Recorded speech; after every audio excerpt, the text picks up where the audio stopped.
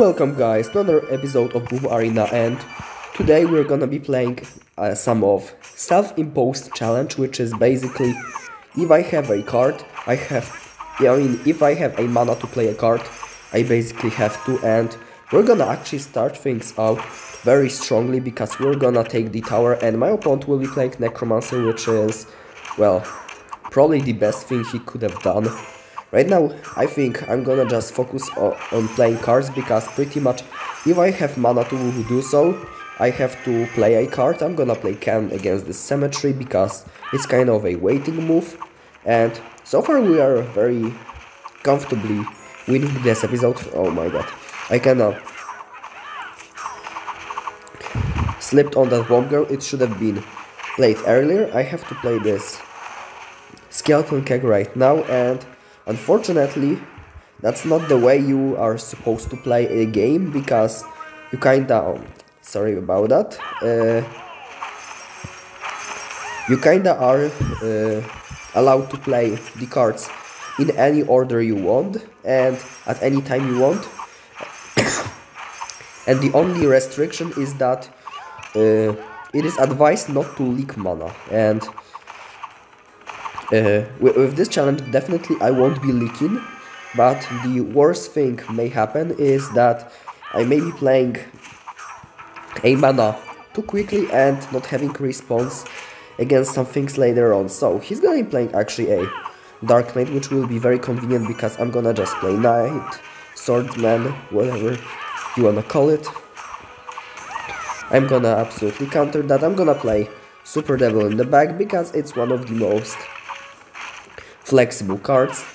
I won't be committing anything just yet. I have to now adjust my speed into a double mana because, well, we're in the double mana time, and right now we're gonna just basically have more mana to spam, and this game number 1 goes pretty well for my likings. I'm gonna probably just take this 3-star out of my opponent, and yeah, that's gonna be a very cool game number 1.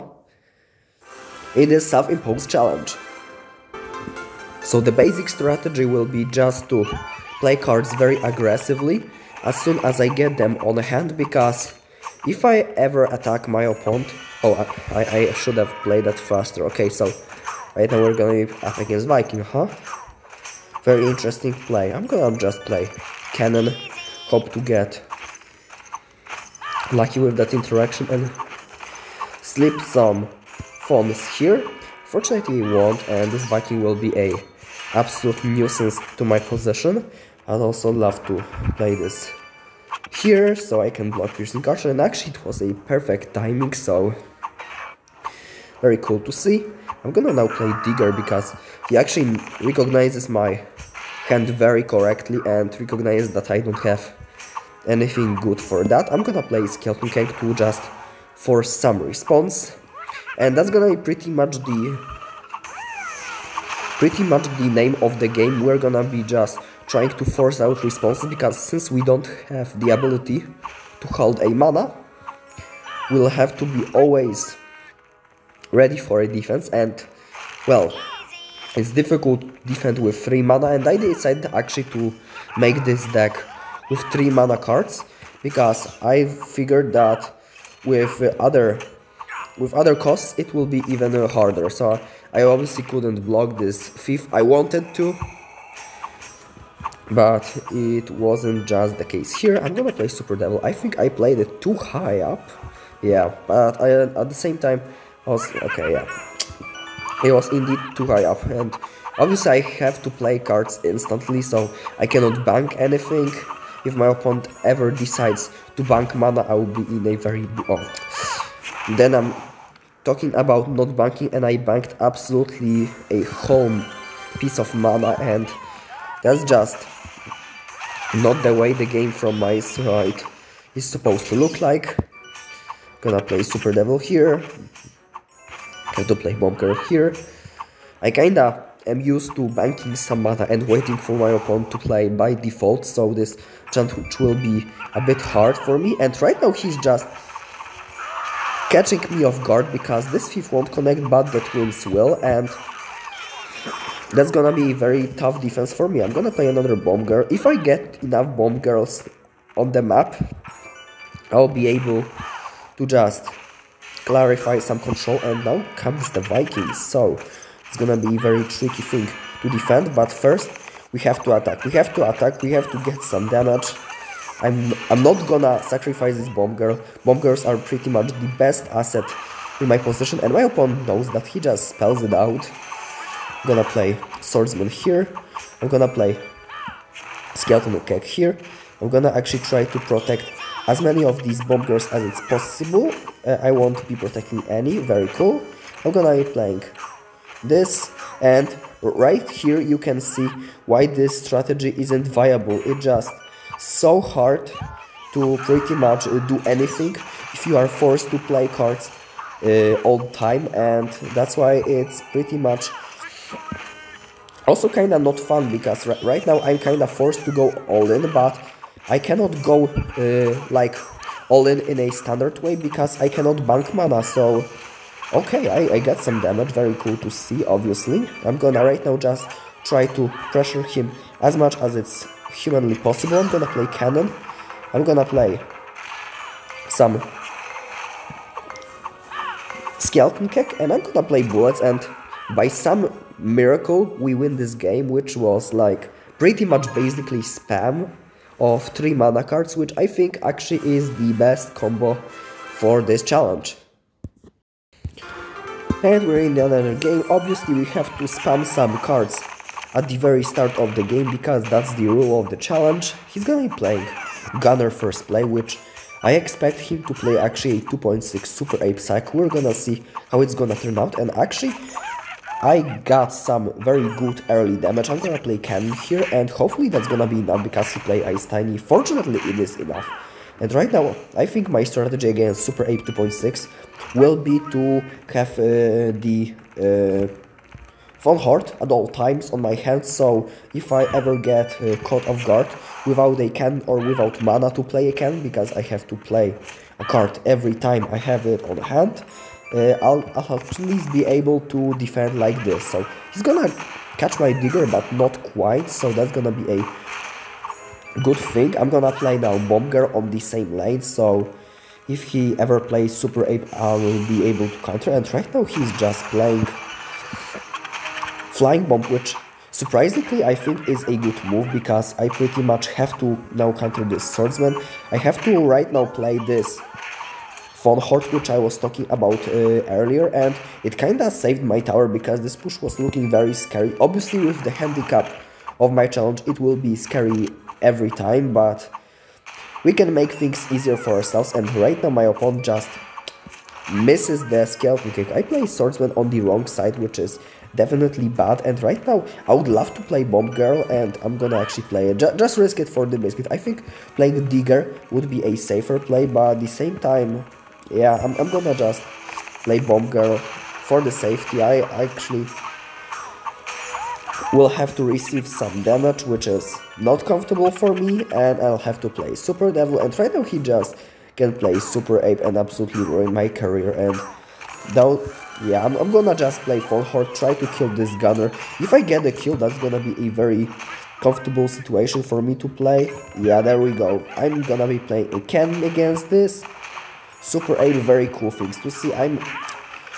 Like you see, I'm not used to playing this type of self-imposed challenge yet, so I may be banking some mana here and there, but trust me, I'm genuinely trying to get this challenge as to get this challenge done as genuinely as it's humanly possible. I'm gonna actually pre-play a cannon, so if my opponent ever decides to go for a Super Ape, yeah, the cannon will be there and there will be no problems. I'm gonna play some Von Horde, and then I'm gonna follow it up with Swordsman, because this skeleton kick will drop. I'm gonna be able to get a kill on this, and right now I'm gonna just go for a Digger and hopefully a big attack. He's gonna be actually predicting my digger, which is very cool for him, but unfortunately he dies to the counter pushing cards. So that was a very close game, if I may to say so. If my opponent were to figure out what was my challenge, he would definitely be more cautious with like his super ape plays, and he would just punish my play a little bit more. But yeah, win is a win. Let's jump to the fourth game of the video. And right now I'm against Mysterious Mind, so actually this player is very strong, and I actually don't know if this challenge will go well against him, because, well, like I've said, he is pretty decent at this game, and I'll have to actually try to win. He's gonna be playing a digger, which I don't think is the best call he can do, but at the same time I didn't have any mana to counter this, so that was pretty decent. Also, this is very decent as well. His Piercing Archer not locking on my Swordsman, and that's gonna pretty much provide me with some safety net.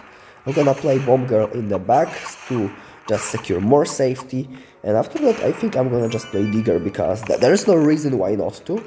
I'm gonna play Digger. He's gonna try to get a Swordsman down, but he was a bit too late, and I think I'm gonna just play Cannon, because I think he's just playing a Digger Cycle as well, so I might as well just play a Cannon and prevent him from playing Digger ever again. I'm gonna play Skeleton Keg. He's gonna get a nice counter on my Skeleton Keg, which was kinda expected, and right now, yeah, he's gonna get a Piercing Archer, which, like I said, was expected, but at the same time there was nothing I could do about that. I would love this Piercing Archer to now lock on the Swordsman, but yeah, he got even a fatter lock than I expected.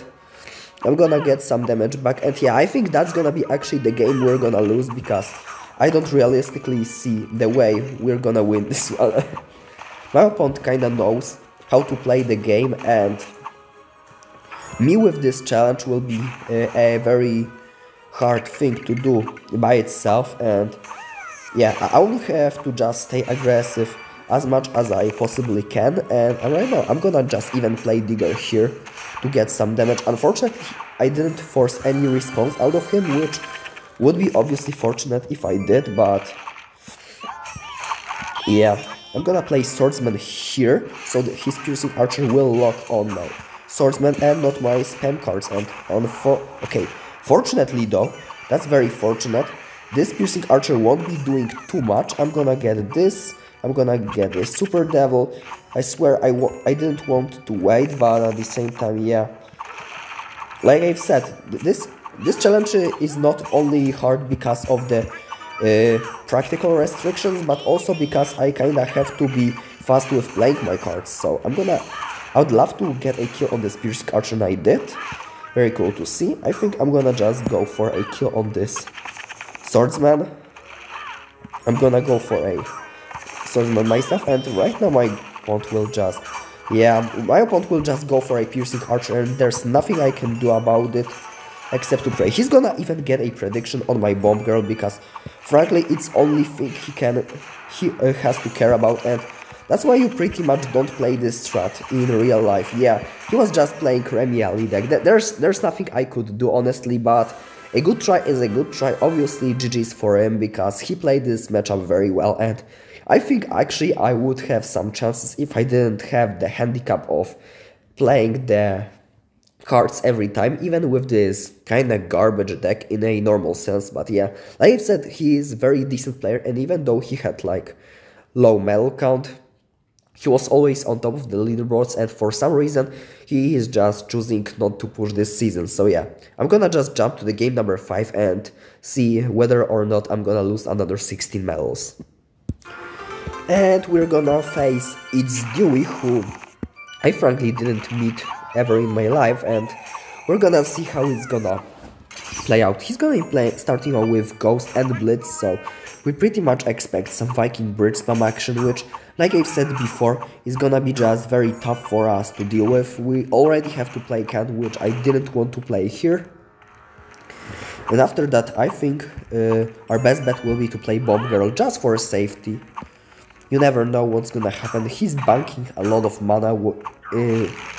This is something I was afraid from the very start that my opponent will start to figure out my challenge. Fortunately, Digger was very good, and this piercing archer won't get as much value as it would like to. I'm gonna get a skeleton keg, of course. He's gonna have to play blitz, which is very fine for me.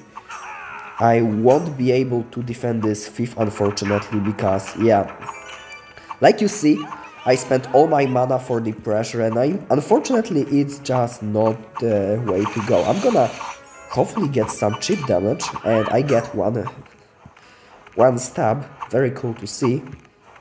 Yeah, I think the way to play this matchup will be to just kinda play very passively, prepare for the threats that your opponent can potentially throw at you. I'm gonna get some connection here, which I don't think is the worst thing in the world, but at the same time, yeah.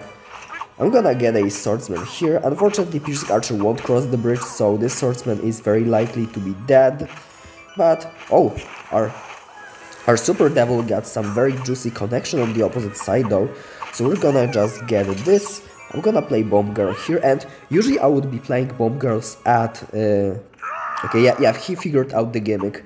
There's no way he didn't, because he played twins as soon as he saw the Bomb Girl, yeah. I think my opponent have figured out the gimmick, and that may be the official game over, because there's nothing I can do about that. I'm gonna play Machine Gun Cannon. I'm gonna play another Bomb Girl. Hope to get some value out of that. I'm gonna play a Skeleton Cake right now in the back, so I can get some more play. I'm gonna playing right now a Super Devil, and that's gonna be actually scary push for him to defend. I held some mana, unfortunately. I was just waiting for the result of that. I'm gonna be that's gonna be bad. That's gonna be bad. I would love everything to kite, and I did. I actually managed this defense way better than I anticipated. I'm gonna quickly play a Skeleton Gag so he cannot get a piercing archer connection. I'm gonna get a Bomb Girl, so to snipe his piercing archer. I'm gonna play Digger in the back. I'm gonna play some bullets and try to finish this game as soon as possible, because it frankly may end very badly for me if I don't do so. I'm gonna play some cannon here, so I get a defense. I'm gonna play just a Digger, and hopefully, fortunately, I'm gonna get a game. So yeah, it was very sweaty, but we got them in the end.